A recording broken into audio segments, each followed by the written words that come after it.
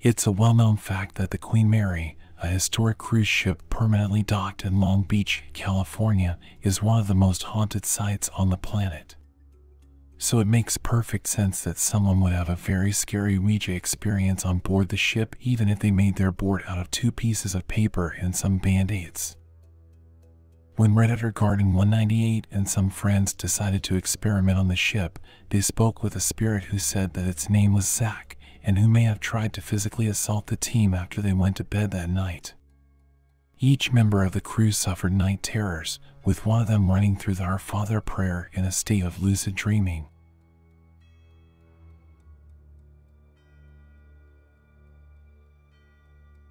Redditor Huxley Pearl relates a Ouija board story that seems to be more about a family of intuitive people who live in a haunted house than anything else. But it's worth noting that their spooky troubles didn't begin until they horsed around with a Ouija board. Afterward, their ghostly issues included phantoms pulling on a baby's limbs, a black-clad ghost slave family, and the appearance of a creepy red door. What's more, the sister in this family may have summoned up something very troubling. Anyway, her sister said that she was playing with the board one day, and when she asked who she was speaking to, she got a weird name. It struck her as odd, but she didn't really worry about it. Weeks later, she watched a special on the History Channel or something. They were discussing demonology. She recognized one of the names as being the strange one she had encountered through the Ouija board.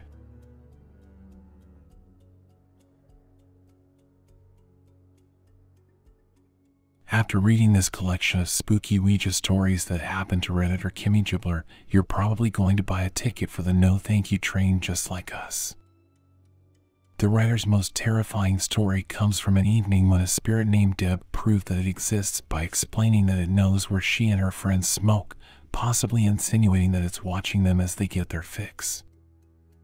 Not freaked enough by this information to stay inside, the Redditor and her friend Haley pressed Deb to prove she is real. I said, "How will we know you're real?" And she said, "Trees." I am like, fuck that, and Haley says we have to do it. So, we're smoking outside. I'm looking into the forest, sweating balls in fear, thinking I'm going to see a fucking demon face in the branches or something. Eventually we relax, but then Haley, mid-sentence, her face drops and goes white and she's like, "Get inside now." I toss my cigarette and jump in the window. We close the blinds and we're breathing super heavy. I'm like, "What happened?" She says that behind me, in the distance, there was a big ass, like 100-foot tall tree. There was no wind. I remember this because I was watching my cigarette smoke go directly up and I was blowing perfect O's without them disappearing. She says the tree was still, then suddenly the whole tree, including the trunk, moved back and forth, then went back to perfectly still. I was like, hell no, and after a while freaking out, sat back at the board. When we put our fingers on it, it said, "Did you see?"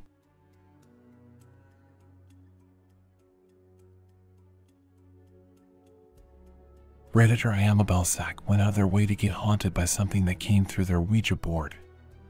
After trying and failing to contact a spirit the first time, they cut the lights, lit some candles, and turned on an old radio to play nothing but white noise while they tried to make contact with the other side. That's a pair of bad idea genes if ever there was one. When a spirit finally responded, the Redditor and their friends learned that its name was Zozo, and from there, things went about poorly as they could.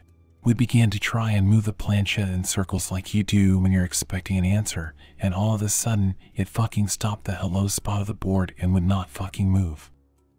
We actually slid the whole board off the table trying to get it to move. It was being pushed down, hard. The planchette continually alternated between hello and no. The radio emitted screeching sounds, a bunch of objects fell off the top of the refrigerator, the candles blew out, and a cat that lives at the house began walking with a limp the next day. Weird activity continued in her home for the next 2 weeks.